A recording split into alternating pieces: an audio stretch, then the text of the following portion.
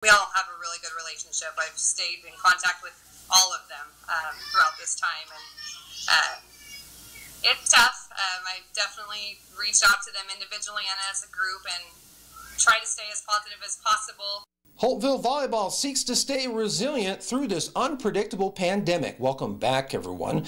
Like every other sports program, the Lady Viking squad is forced to move forward by means of isolated off-season training exercises due to the coronavirus social distancing mandate still in place.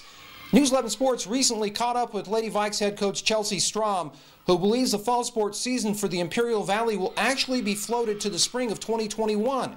Last season was epic for Holtville as the Lady Vikes conquered the CIF San Diego Section Division IV tournament, taking the title as a Cinderella seed and then making an appearance in the state tournament.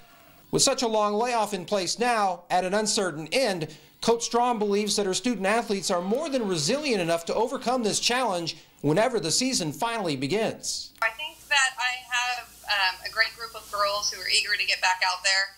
I know a lot of coaches might say that, but I truly believe that about the group that I have coming back. But I think it's kind of similar to the accident that our team was in last year, and we thought that that might be or make a major impact on how the rest of our season went, and it didn't. We kind of went the opposite direction and had a great season. So I'm hopeful that despite everything that we're facing and all this downtime, I really believe that our group will come back strong. Strom is entering her fourth year at the helm of the program. The CIF San Diego section is expected to make an announcement about the status of fall prep sports in the Imperial Valley this coming Monday.